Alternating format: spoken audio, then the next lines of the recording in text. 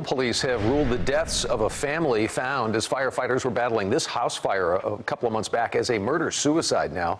Back in February, officers rushed to rescue people from the burning home. This is on Laverne Street right near Beltline Road. Police confirmed today prominent pastor Eugene Cahey committed suicide.